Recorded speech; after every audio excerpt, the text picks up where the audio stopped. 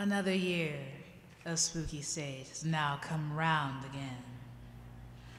I call to you, darkest knave. I call you, old scratching friend. Really? Oh, no, go on. I'm sorry. I didn't mean to interrupt. Go, finish your thing. Where were you? Oh, yeah, you were summoning. Go on. I call you now. Come forth before us all this eve. Really? Glenda, let me make you understand. I don't think you've really thought about the situation you've got here. I mean, you really think he's going to show up here? Have you taken a look at these people? I mean, have you really peered out into the crowd and seen the sort of souls you're dealing with? I mean, let's face facts. You'd sort of be putting a roller skate on a rocket ship to get these people to go with you, right? This is very true. No, don't worry. I've got a plan. You finish your Cajun Pagan Pride Day, and then we'll get on with the show. Please. You go right ahead. No, don't mind me. Please, continue. Here, I'll just take a spot. I'll take a sit. I'll talk to you in a minute. Go on, finish summoning. Come forth before us now. I call you Mr. DeVille. I'm sorry. Really? Big awkward silence you got going there. No, please, go on. I call you Mr. DeVille. Well, I'm ready for my close-up. Well, I'll tell you what.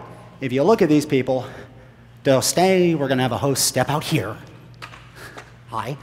Stomp in front of all these lovely people. Hi, all of you lovely people. And say that you really are going to want to watch your feet. And say that we're going to bring the devil forth. Seems sort of ridiculous, don't you think? One person, really. No, the truth of the matter is, you won't be afraid, will you? Tell the truth. Don't take a good long look at them. I don't think they're going to be scared of them at all. You know, I think this evening, you can have them. Well, great. Off you go, then. I'll take it. Give a cheer to Mama LaRue.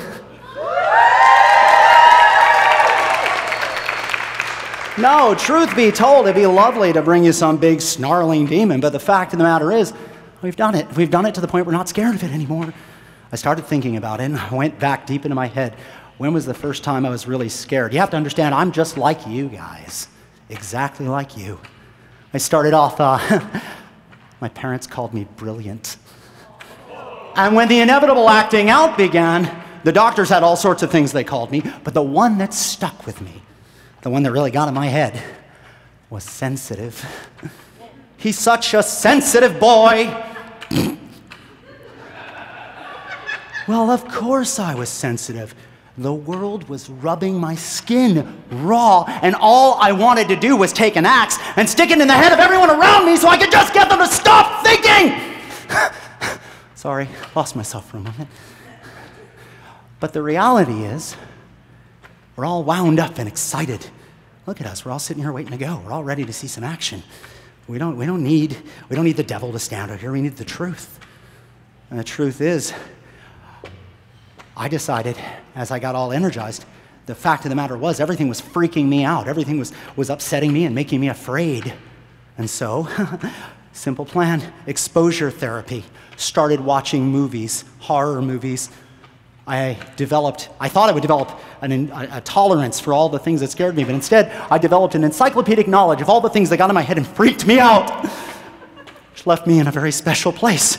So then I became the knight. We all did it, teenagers. Don't lie, raise your hand if at one point you were stomping around smoking clove cigarettes, wearing black clothes, and being evil. Yeah, didn't work, did it? Sorry, folks, didn't work.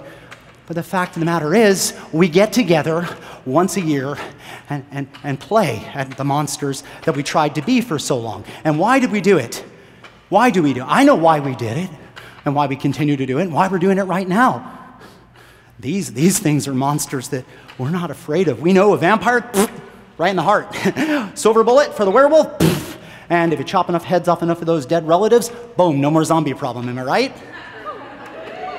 These are simple problems, and we live in a world full of huge problems with no cures and little tiny problems that scare us even more. And so instead, let's just do what I was born to do. Let me act as a scarecrow and chase it all off for a night and welcome you to the spooky stage. Dun, dun, dun, dun.